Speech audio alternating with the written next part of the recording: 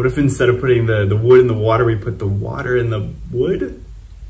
Would it work? Oh, Jesus.